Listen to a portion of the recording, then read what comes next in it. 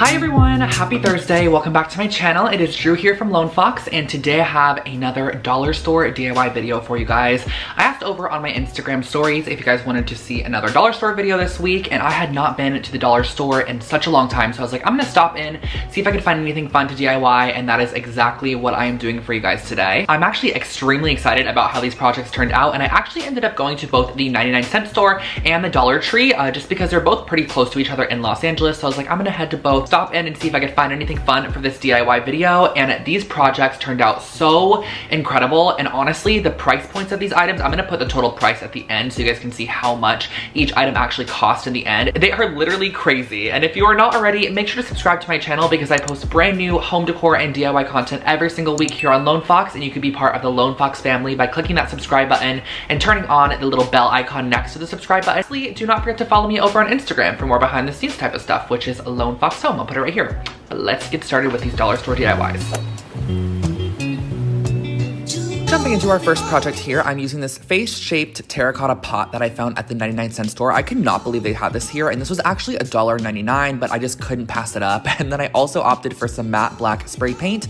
I think this would look great in any color, but I decided to go ahead and spray this with a matte black spray paint. Now, I want to also keep in mind, guys, that if you're using this as a planter, the spray paint is a totally fine option, but something I realized after the fact is that spray paint, even when dry, can still be combustible or flammable, so keep that in mind if you're turning this into a candle. I would actually opt for a black acrylic paint because it's water-based, and I've had these two candles in my stash since last year. I have not burned them, so I was like, I'm going to repurpose these. And how you can repurpose old candles, especially ones that you've used a lot, is you're just going to fill up a pot halfway with water and let it simmer for about 30 minutes or so. You're just gonna watch it, and you're gonna let the wax on the inside melt down all the way until it is completely translucent, as you can see here. I'm gonna turn down the heat a little bit and just let that sit. Once your face pot has fully dried, what we're gonna do is actually put a wick in the inside, and I actually repurposed this from one of the candles. After it was fully melted down, I just pulled the wick right out, washed it, and glued it down to the center of our face pot. So this is how it looks, and then you're gonna wanna carefully pour the hot wax on the inside. Now you can actually let this cool down for a little bit before it'll start solidifying again, and that's what I did, but make sure to use a hot pad or something so you do not burn yourself, or have your parents help or something like that. So I poured this onto the inside almost all the way to the top, and you're just gonna let this dry for about an hour to two until it solidifies completely. And the total cost of the candle project was about $13 with the candles, but keep in mind, guys, if you wanna use it as a planter, it would only cost you about $3.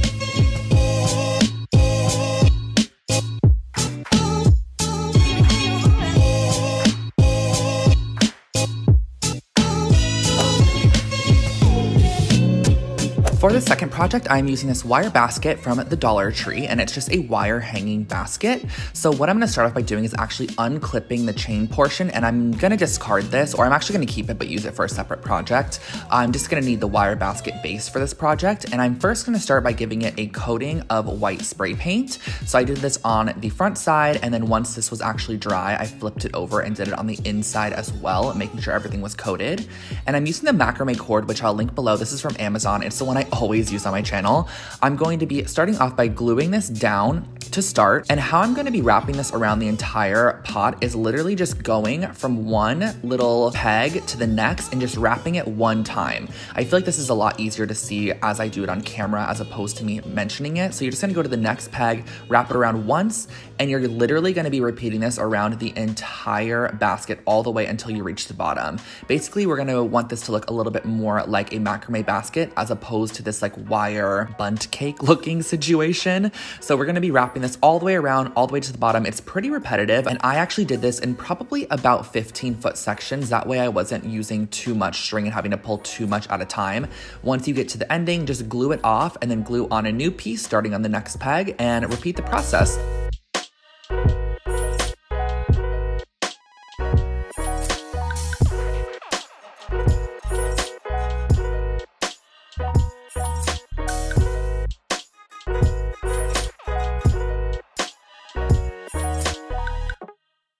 Once you reach the bottom, you can just tie it off and then cut off the excess, and this is what we have so far. But I also wanted to cover the entire top ring as well, just to give it a very finished look, because I didn't even like the look of the metal on the top. So I went around and wrapped the macrame cord around the entire top section until you reach the full perimeter of the basket.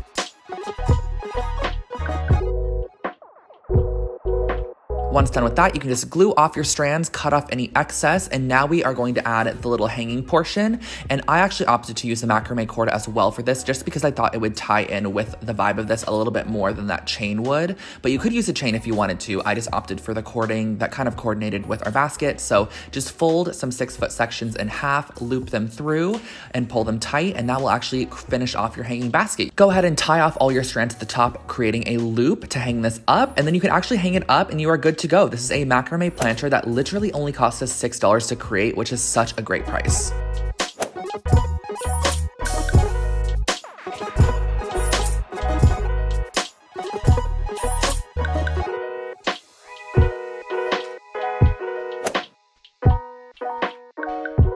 Next up, we're gonna be creating some cute little wall frames with these metal serving trays that I found at the Dollar Tree. So what I'm starting off by doing is actually using my metal punch. This is just like an industrial hole punch to punch through on both of these frames to create 2 spots where I'm able to hang it up. So I measured about 2.5 inches in from each edge on the actual rectangle shape. And then on the oval, I just went ahead and punched them above each of the little fleur-de-lis motifs that were on either edge. And once those were punched, I brought it outside and used some matte farmhouse black spray paint. This is a black spray paint I used throughout the entire video, and I gave it 2 good coatings of this spray paint, but keep in mind that you can totally customize these to match your decor. I think it would look super great in like a brass or even a white or even a color as well.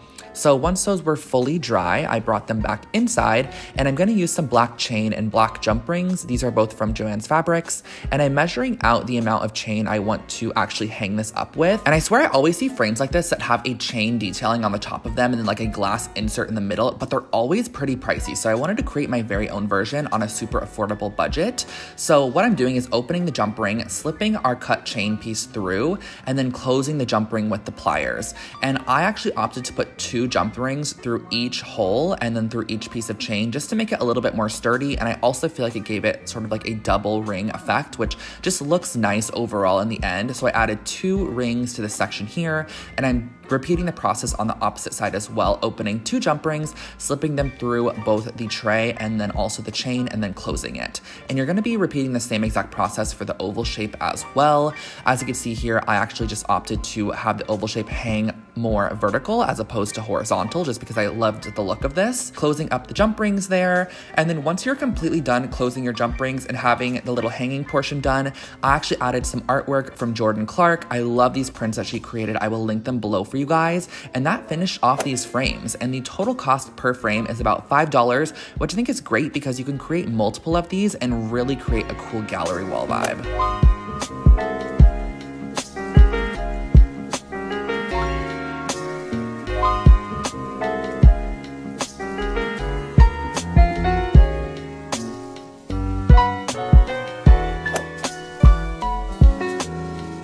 Here is our largest scale project and probably one of my favorites. I started off by using 3 of these garden fences from the 99-cent store. They were actually $2.49 each, but I used 3 of them. And I also grabbed this mirror from my stash. I already had this, but it's an 8x8 mirror from Joann's Fabrics.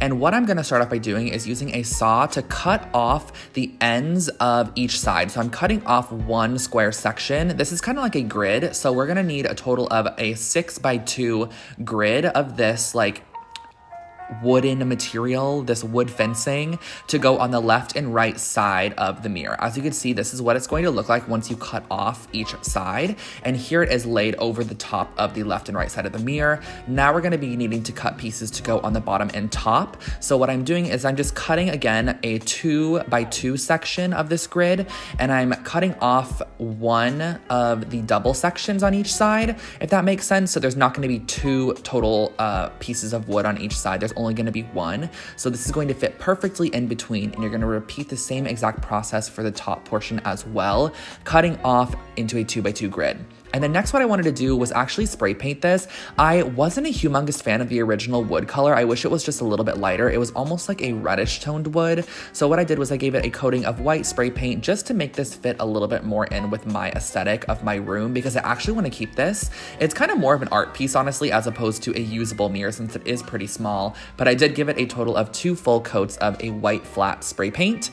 And I'm using my Gorilla Glue hot glue sticks. These are great for, as you can see here, wood, plastic, metal, and and glass. So what I'm starting off by doing is adding a generous amount of hot glue onto these two long wooden sections and just sticking it and adhering it down to the left side of our square mirror. I did it on the opposite side as well. And then as you can see here, the panels just fit perfectly on the top and bottom. So you're just gonna glue those panels on the top section and they kind of just match up. And then you're also going to be gluing them on the bottom section to finish off the entire framing of this mirror. But what I wanted to also do was make this a little bit more secure by flipping it over and adding some of these miniature popsicle sticks. I just added these almost as little joint sections just to reinforce the backside. So I added this wherever we had any connections that were not made on the mirror itself.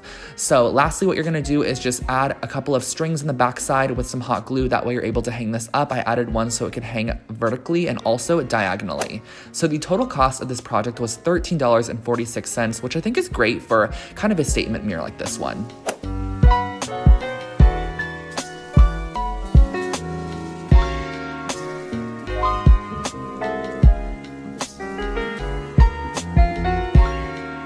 Okay, so those are our projects today. I hope that you guys enjoyed those. I honestly think that my favorite one was that little candle that I created. I think it is so stinking cute. But just remember to use acrylic paint just to be safe as opposed to the spray paint that I used, which I found out later on. I'm actually gonna head back and buy another one of those and make it because I actually have it right here. Honestly, like this looks like it would cost $79. Like I'm just confused how it literally cost us a couple of dollars. Definitely give this video a thumbs up if you did enjoy, and also leave a comment below letting me know which project was your favorite. And if you happen to recreate any of them, definitely tag me over on Instagram at LoneFoxHome and use the hashtag LoneFoxFamily where I can find all your guys' DIY projects and recreations, because sometimes I repost them. I put them on my stories all the time. Without further ado, I'm actually gonna go head off to the gym right now and really work on my fitness. He's my witness, you know the vibes. Anyways, thank you guys so much for watching. Have an amazing day.